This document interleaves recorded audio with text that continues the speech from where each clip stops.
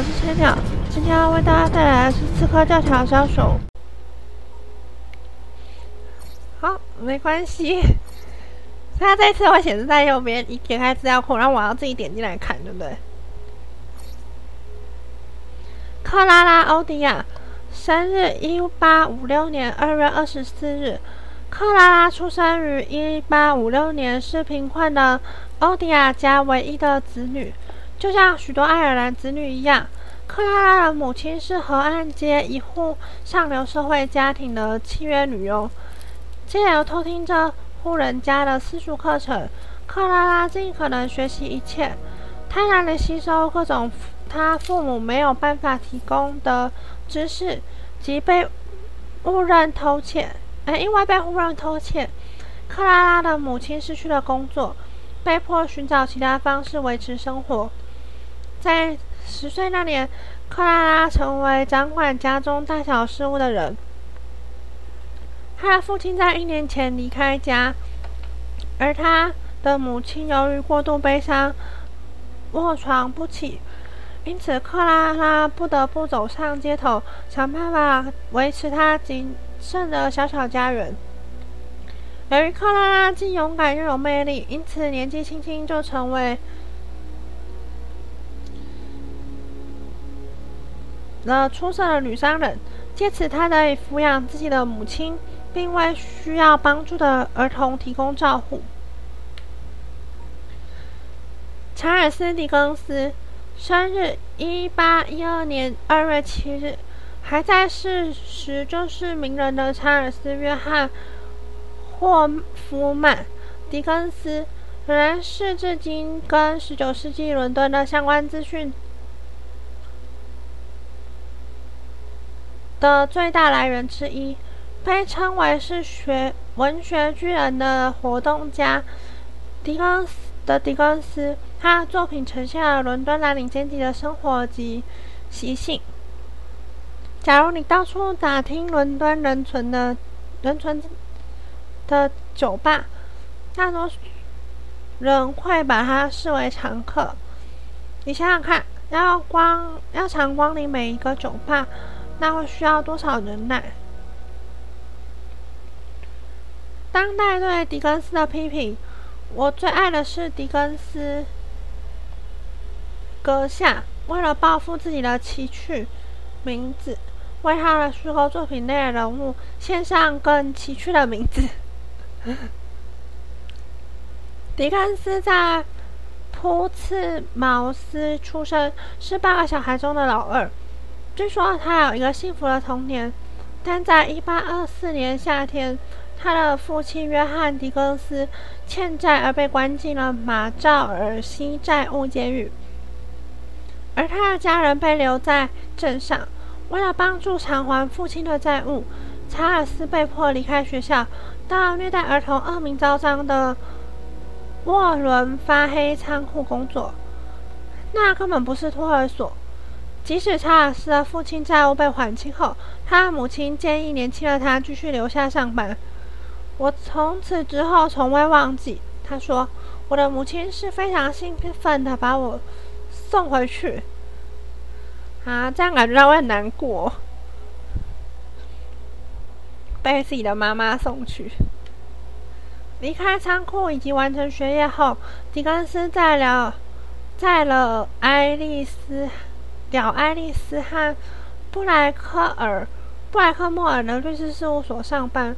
住在城市的他常常上剧院，被台上的故事启发后，狄更斯开始了他的写作生涯。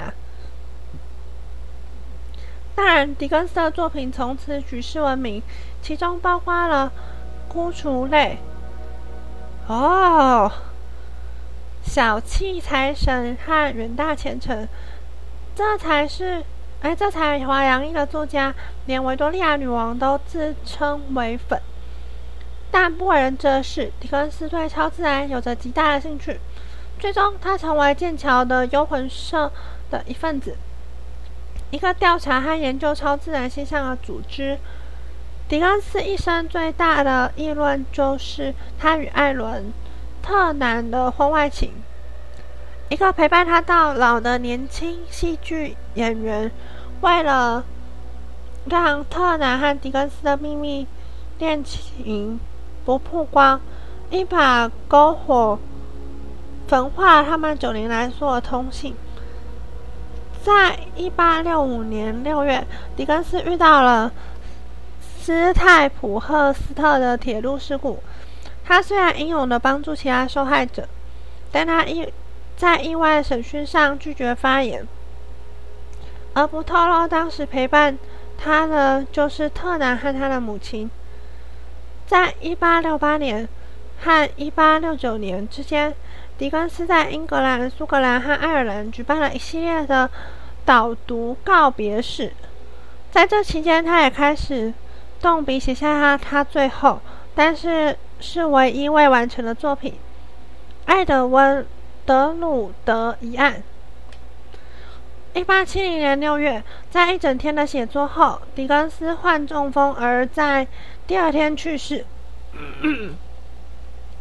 巧遇了斯泰普赫斯特故事的第5周年，他被安葬在西敏寺的私人角落。艾德列克·柏林，生日1843年1月8日，来自多塞特的一位青年钟表匠。菲德列克·艾柏林知道他的命运注定要挑战更重要、更令人伤脑筋的事情，于1863年加入了伦敦警察厅。菲德列克花了仅仅2年就晋升为警官，令人佩服不已。他的作风总是讲求公平及公正，但发现法律却与他的作风背道而驰。在1868年，在万分犹豫下，他与雅各和伊维弗莱，一对伸张正义的侠盗，结盟打击主宰伦敦黑社会的暴徒帮。虽然不愿回顾这段不寻常的过去，这却是菲德列克职业生涯的升迁关键。在1873年，他成为一名检察官，并分发到白教堂区。而在那，他率领调查恶名昭彰的开膛手杰克谋杀案件。虽然当时有利于他，艾伯里一直质疑早期与弗莱姐弟的结盟是否最终也只是司法的另一种腐败。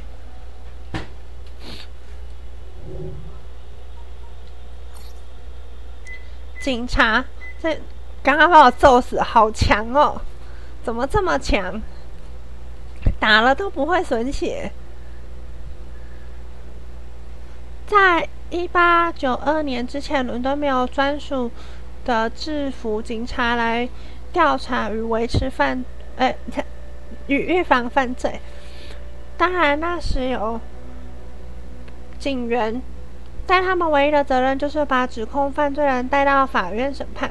这套机制在工业革命之前运作得不错，但在伦敦的人口激增后所带来的犯罪增加后，政府需要些变革回应。说到这个，还没有完福尔摩斯的开膛手杰克案，说不定在刺客教条里面也玩得到哦。既然他提到了，在1829年的都市警察法案后，创造了今日熟知的苏格兰场，一队隶属于内政大臣的统一警察部队。在原先的400名警员外，再雇佣了额外数千名的警员，提供他们制服。而这也是第一次警察成为全职的工作。这些新的警员被那些都市警察视为侵害私生活的伦敦人嘲讽。犯罪是个难以终止的习惯，它也确实如此。然而，所有的努力相当成功，犯罪率在随后几年内明显下降。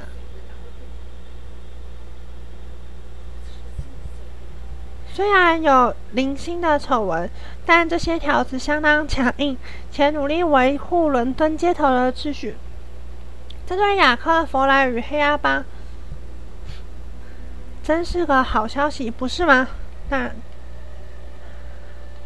当然不是啊，只是警察怎么那么硬啊？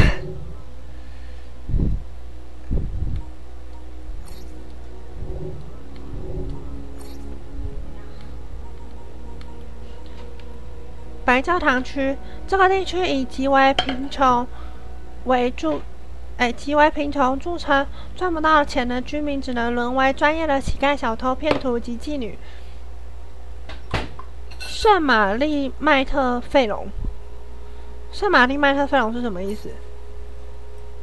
还可以再按一下，它里面会有。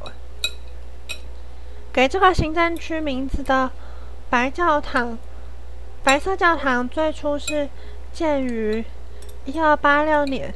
这座教堂在悠久历史中曾经重建过3次。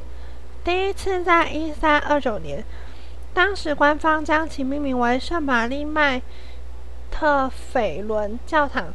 而尽管这座教堂是1666年伦敦大火后少数幸存的建筑之一，但在1685年仍再度重建。最后一次重建是在1875年，目的是为了让教堂更近似1392年的原本模样，这就是所谓的优柔寡断。改了又改回去，哇，隔蛮久了。查理·布兰登是英国内战结束后处死国王查理一世的行刑者，同名诶。他们后来葬在圣玛丽教堂的墓地之中。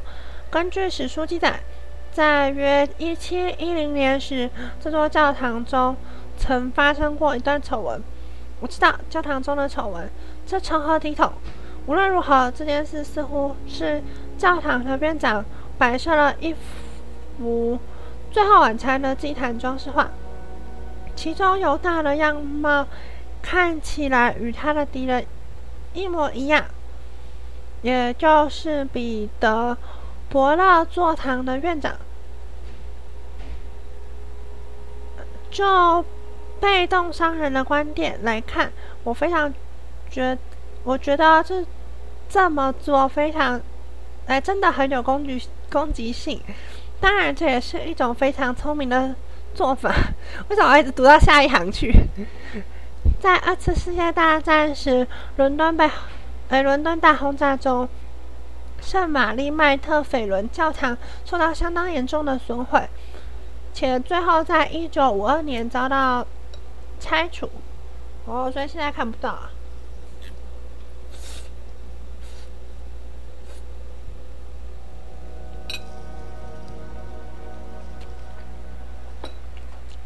因为我拿的是纸虎，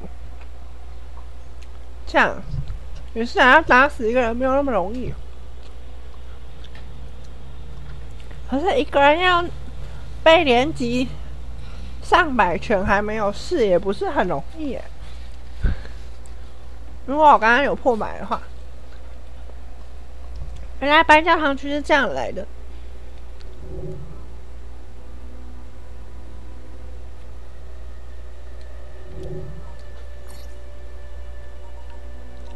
所以插图也是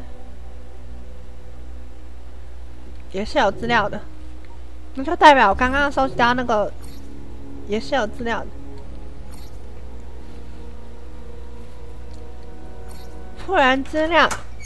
Isabel, what a lovely surprise! Are you recording this? 没有字幕。Oh yes, I record everything I do. Never know when an unexpected breakthrough will happen. How are you? Terrible. I've been tasked with archiving the genetic memories from Project Legacy. Well, it's a shame how that ended, but I'm glad to see the data isn't going to waste. It's a waste of my time and talent, just as your current assignment is a waste of yours. Work is work. Despite the setbacks in Denver, the Eye Abstergo satellite is a very interesting... Vidic had his chance, and he's blown it. They'll never find a new apple in time for launch. The Animus Project is dead in the water. Meanwhile, you and I are members of the Inner Sanctum, and we're being treated like sodding interns. But what if we could give Mr. Rickon a new working piece of Eden? I'm listening. Don't listen. Look. Look at this. PE number 66. Where did it come from? The Project Legacy data revealed that the company acquired it in the 40s. I want you to help me get it working again. This fabric, it's very fragile. But there's technology in it. You study the Shroud. Find out anything you can about its original purpose and methods of use. I'll cross-reference the genetic memories from Project Legacy against my archive. With any luck, I can locate more people who came into contact with it. Together, we can unlock the artifact's secrets. I get to play with an artifact and take Vidic down a peg? How can I refuse?